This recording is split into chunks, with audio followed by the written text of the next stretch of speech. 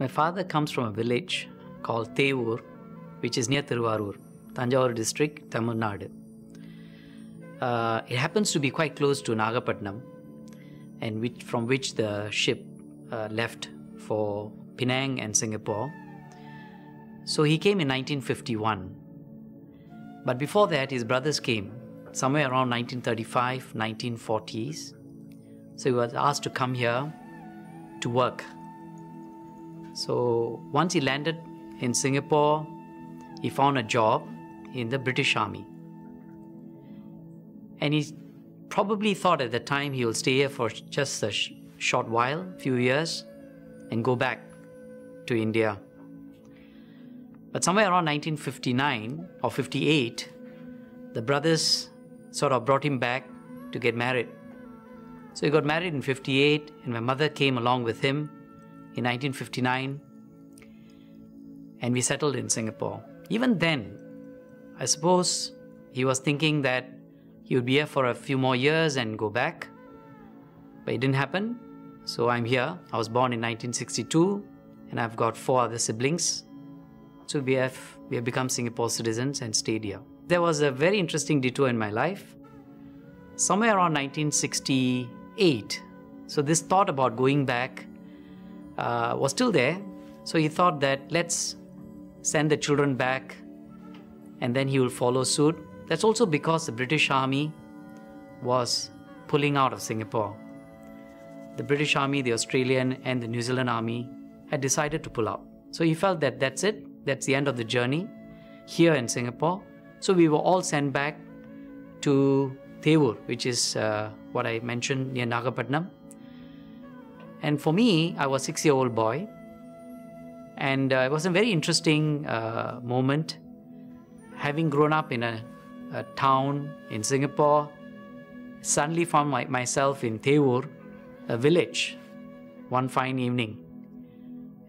Very interesting is, even the ship couldn't dock near Nagapattinam. We had to be almost thrown from the ship into a small boat, and that brought us to Nagapattinam, and then we took the bullock cart to Thevur.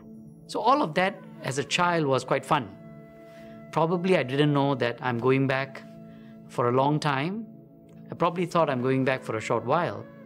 So I stayed in Nagapattinam for 2 years. And because, my mother was alone, my father didn't follow suit because the pullout was quite long, about 4 years. So he left us there and thought that he will join us. A couple of years later, in 1970, due to schooling and so on, we went over to Coimbatore to stay with my maternal Periyamma, Periyappa, which is auntie and uncle. And I spent another 2 years in Coimbatore. And my father decided, okay, he's not going to go back. So he brought us all back in 1972. So it's quite scary for us. I was by then 10 years old, having studied in a Tamil school for about 4 years, 5 years. Coming here, and there was only one Tamil school, which was Umarapulavar Tamil Palli. And I thought my father will just enroll me there. But contrary to my belief, he said, you're going to go to the English school, and that was a bit scary. Because in India, in a Tamil school, English only gets introduced in primary 5. So that was the time I was pulled out from there. So I had known probably the 26 alphabets and nothing more. And here I was enrolled in a primary school, an English school with, of course, Tamil as a second language. So it was quite an interesting period from about primary 4, primary 5, primary 6, when I had to pick up the language and learn all of the other subjects. Now I work with Hindu Endowments Board. As part of my job, I have to visit Hindu temples and Hindu organizations. And whenever I visit a temple, of course, the first question in my mind is, when was the temple established? What is the temple's history?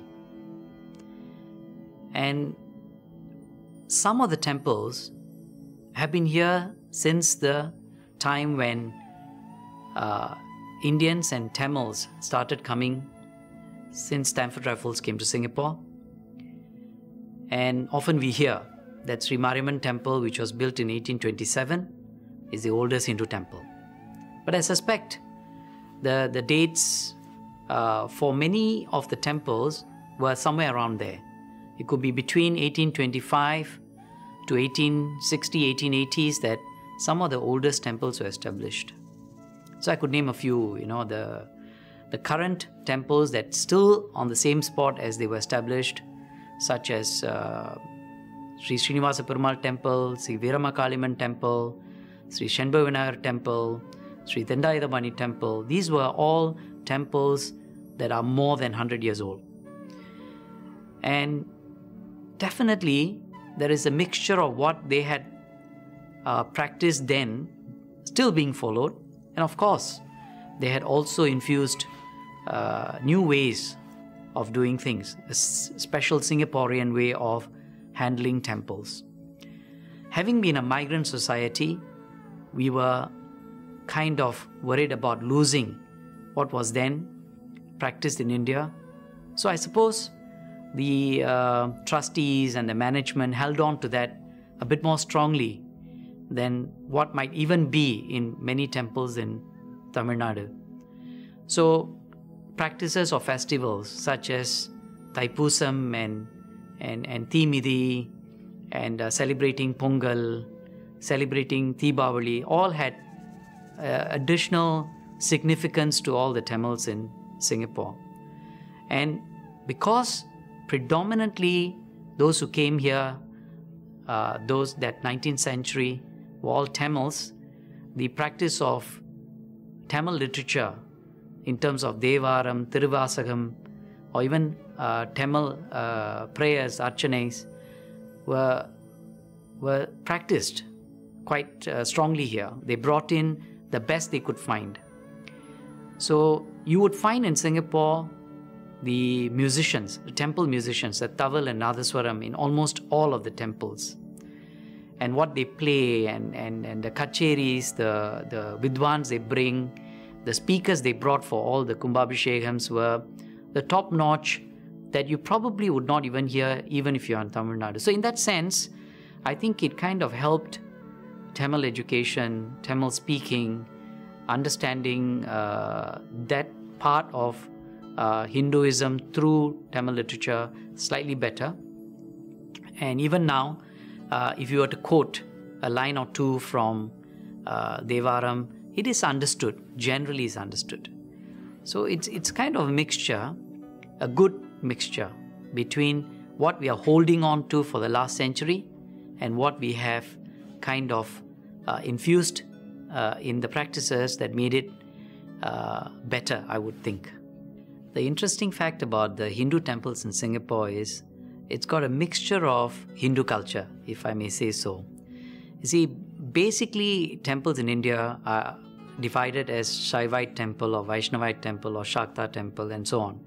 So the mixture is not there as much in terms of Vaishnavite deities within Shaivite temples and all that. But in Singapore, you'd find that almost all temples has a good mix of all of this various philosophies and deities within one temple premises. So take, for example, Sri Mariamman Temple. Nowhere in India, in a Mariamman temple, you find a Ramar sanctum. But here you can. You will. And you will also find Draupadi sanctum, Aravan sanctum and all. These are all the folk gods, folk traditions that were followed in some of the villages. So that's probably because, it could be because there were donors who wanted a particular sanctum, or there was only that much space. If you look at statistics, population statistics, right from 1821 right up to the 1921, 100 year, there was an increase of only between 2,000 to about 30,000 Tamils in Singapore. So there was no resources. There are not enough resources to actually have many temples and many places. So they accommodated. They kind of treated each other as one group in a foreign land. So they accommodated everybody's needs and practices. Of course, later in the 20th century, middle of 20th century, when land was acquired for various government purposes, they had to merge many of the temples. From what I hear, there were about 40 odd temples. Right now, there are about 24, which means many of the temples had to merge. And in merging, you'd find deities from different philosophies and traditions would have to come together. So Singaporean temples are unique in that manner. Similar to some of the cosmopolitan temples you'll find in bigger cities like Chennai or Bangalore and all that. So it also allows for mixing of people from various paths, paths that they follow. And so we then come across as one Hindu population.